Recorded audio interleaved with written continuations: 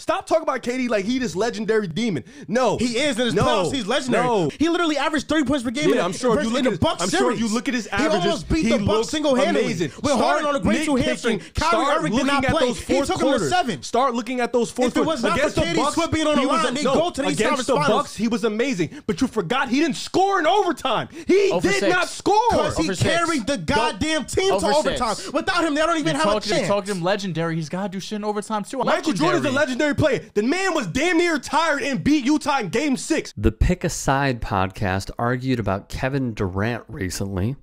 Got the steal, got the game winner. Damn near tired. That's what legendary players do. So Kobe Bryant broke his hand, and he did that. That's what legendary players do. LeBron, legendary, 3-1 comeback, came back. Kevin Durant got his foot on the line, went into overtime. He didn't score, bro. Stop calling that man legendary because he won with Steph Curry, the greatest shooter ever, Klay Thompson, a top 3 shooter ever. Stop calling that. It got heated, with one host playing down Durant's reign as a supreme basketball player. Because when Westbrook went down, he got smoked out by Memphis. When they played the Spurs, he got smoked out. When they went up against Golden State, he blew a 3-1 lead. Did he not lead a team to the finals at 23 years old? Yes. Did he not do that? He's 34. Is Kevin Durant not a great elite level playoff performer? Are you saying he's not? You said legendary. You said legendary. You said legendary. There's a difference. He's the one who sealed the series against LeBron and the Cavs. It wasn't hard. It wasn't hard. He hit the They shot. were double teaming Steph Curry. They were double teaming Steph Curry in a situation where Kevin Durant is on the court. They're double teaming Steph. Steph is the one getting double teamed. Stop. Legendary. Michael Jordan, Kobe Bryant, LeBron James, even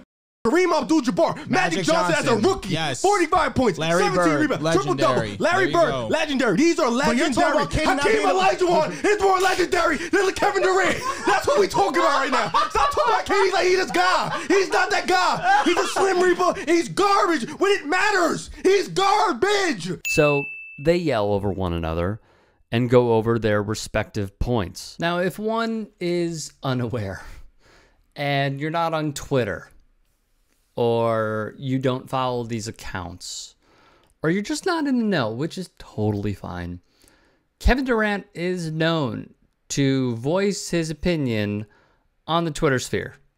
And he did so once again when at the fundraiser _ tweeted, "I've been saying this, LOL. Kevin Durant, how do you feel about this?" Durant responded simply, "Can't ask mediocre people about legendary activities." Which honestly, truly reminds me of this piece of video. How does it feel when somebody shaped like me tells you to be more aggressive on offense? Nah, man, you're pretty good shape. Thank you, but you know what I'm saying. Like when someone behind a keyboard is like trying to tell you about basketball. Yeah. I mean, the look says enough. I get it. Yeah, exactly. It's one of those things where I ignore it. Yeah. There's no point of me responding to you because you don't know what it's like to actually be in a Game 7. You don't know what it's like to be in the finals. You don't know what it's like to go through an 82-game season. So from all of that, those 3 things, if you've never done one of those, and even more, if you never played basketball at the collegiate level, to a sense, how are you going to tell that's like me telling Messi about soccer. Right. I've played soccer twice in my life. And, just because I know all the facts don't mean I can tell you what's right or wrong, because I have no feel to the game. When the Dan Le Batard show interviewed the Miami Heat's Bam Adebayo, and he gave this answer. It's different strokes, obviously. Bam is in a familiar setting with a media outlet that is known locally in South Beach and also obviously known nationwide, but specifically they operate out of South Beach.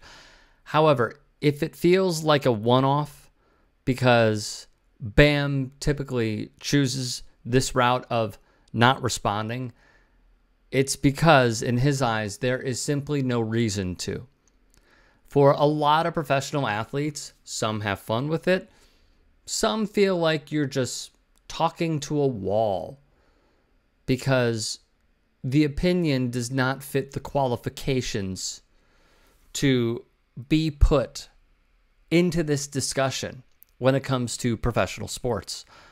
And Durant, however, not really the same. B-Ball Baby put KD's handle in a tweet that read, "They talk like KD is just some all-star player, but keep him on Michael Jordan and Kobe Bryant standards." Huh? And added KD. To which the two-time NBA champion wrote, "I'd be confused too." Then there's more. Mo wrote, "KD, with all due respect, they're right. You can deflect all you want, but it's just facts, LOL." To which Durant said, "If I think I'm a legend, I'm a legend. It's really that simple."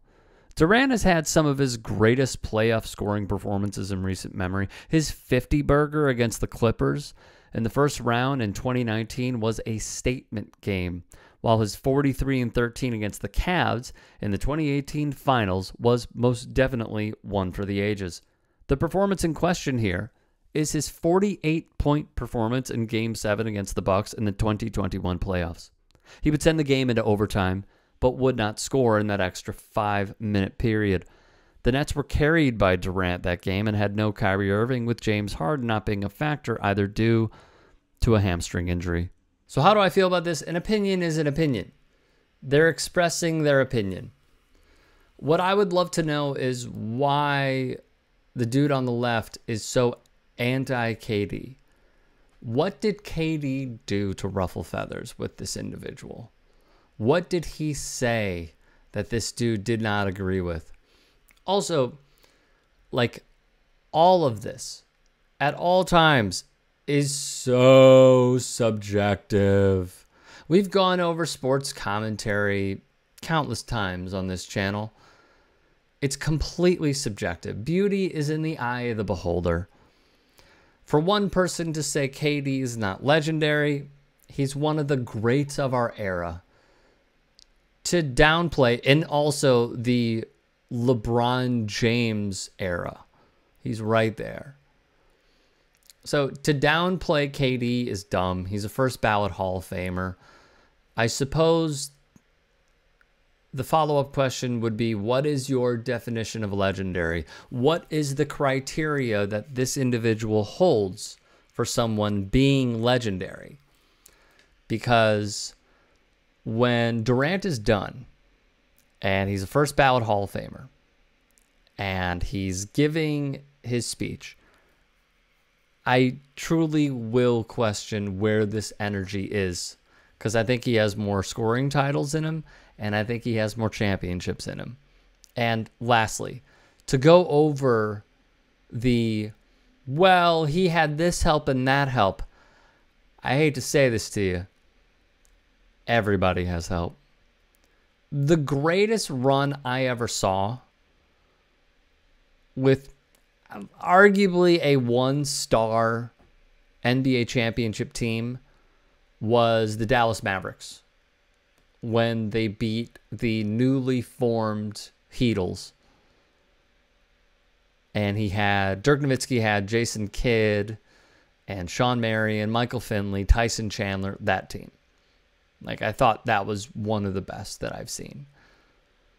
And what we're seeing now is you don't necessarily need a trio anymore. Not that it's dead. I'm not saying that at all. What I'm saying is you look at a team like the Milwaukee Bucks that built around Giannis Antetokounmpo and won with who I think is one of the most valuable players in the league. Doesn't get his recognition and his flowers, but Drew Holiday was the second best player because he could shut down somebody defensively, and he is a very good and responsible offensive player. So that's my 2 cents. Give me yours.